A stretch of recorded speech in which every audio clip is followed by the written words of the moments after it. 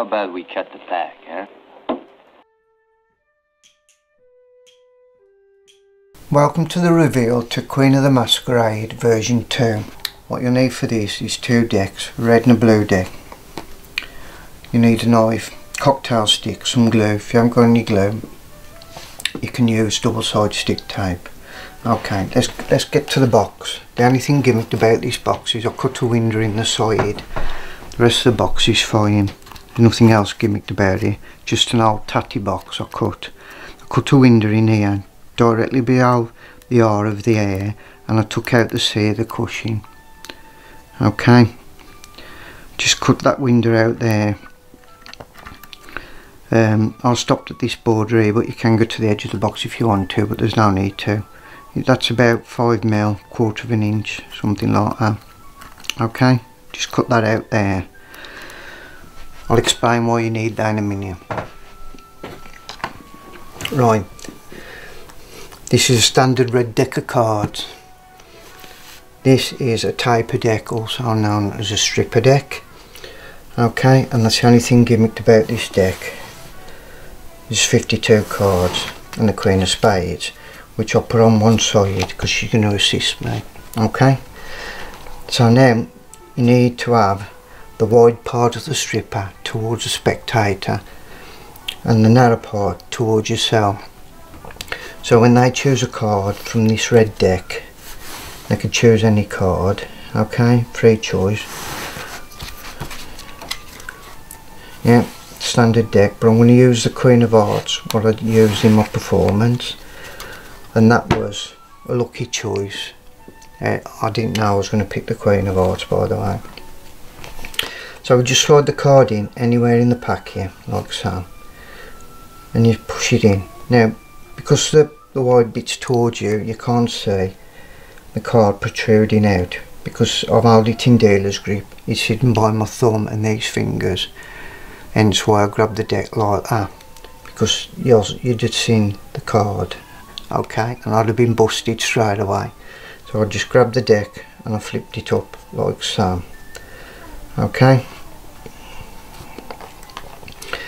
and I slid the deck into the box, and I'm just going to give you an exposed view now. As I slid it in, I grabbed the edges of the wider card, and as I dropped the front portion of the deck in, you get a glimpse of the chosen card, the Queen of Hearts. That's how it was done. I'll just close the box like so. So now I know it's a Queen of Hearts. Now let's get back to this cocktail stick. You can do what I do if you want to. You can cut these glasses out, hence a mask, and I just put a few feathers on the top. I took some feathers off like a boa, feather boa. I just put a nick down the side of the cocktail stick, like the stem on darts, where you can slide your flights in. You just slid the glasses in and glued them. Glued these feathers on. Okay. Now there's a reason why I opted for the mask, and I'll explain that to you in a minute.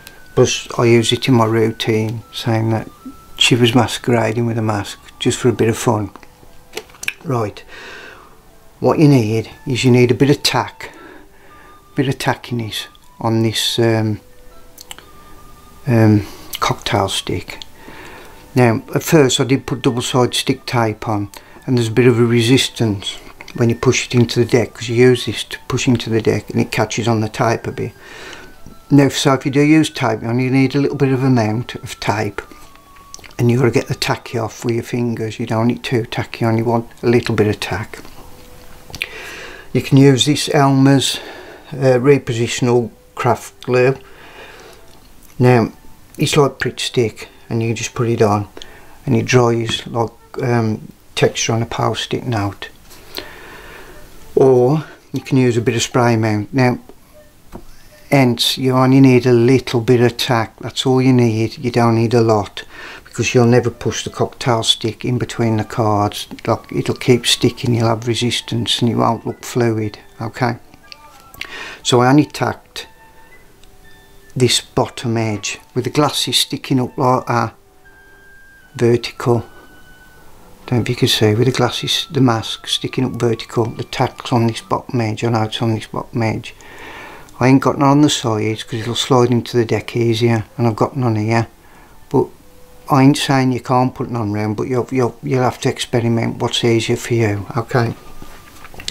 Now, because it's a stripper deck, I'm going to try and see if you can, I don't know if you'll see, but because it's a stripper deck, you'll see the wider card. Now you need to get the cocktail stick in behind the card.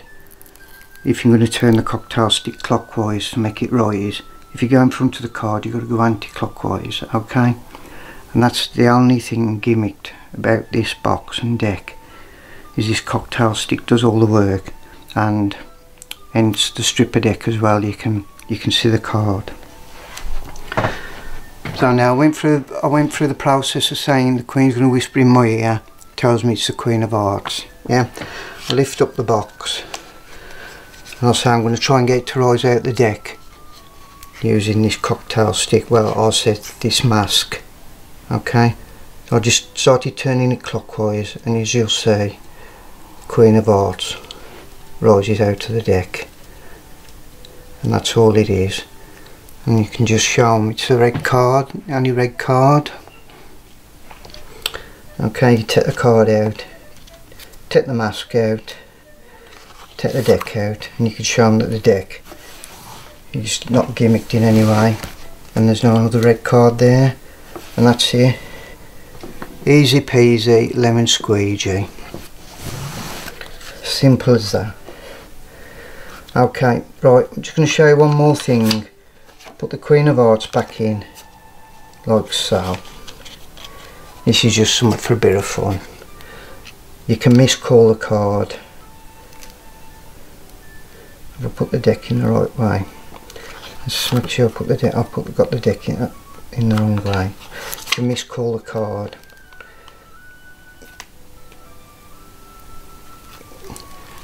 By turning the cocktail stick the other way. Now, doing it this way, obviously, you ain't going to say the Queen's told me this is the Queen of Hearts, am you? You're just going to say this cocktail stick, this Masquerade mask is going to find your card within this box, and you can miscall it. You can miscall the card, and they can say, you can say there it is, a Five of Hearts, and I'm going to say no, it's not the Five of Hearts. It was the Five of Diamonds. You can say no, it's not the Five of Diamonds. It was the Queen of Hearts, and you just all right then, and you just turn that back, and the other one comes up. Okay, that's just for a bit of fun. That's just an added bonus, but that's how I did the trick. Right, just another thing I'm going to explain to you. If you haven't got a stripper deck, you can still do the trick. Okay, if you haven't got a stripper deck, and I'll tell you how now. You'll need a brand new deck of cards. You've got a brand new, so it'll look white on the side. In line,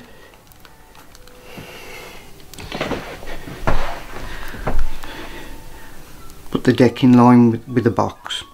Now, in line with this window here, you put a pencil mark along here, all the way along the deck. Pencil mark, okay, just pencil. And it's got to be a clean deck because this will all be white, and you'll have a black pencil line. Okay. So they pick the card. You turn the deck. Now the black pencil line's down here, but it's still here. Okay. Or this side. You get the drift.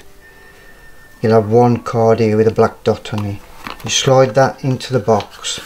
You look through the window and you will see the black dot, and you just pout the cocktail stick through the same, and you can winch the card up by going clockwise if you go behind the card. If you go in front of the card, it's anti-clockwise. Okay, I hope that's fully explained everything, and thank you for watching. Oh, and please comment, subscribe and like for more reveals.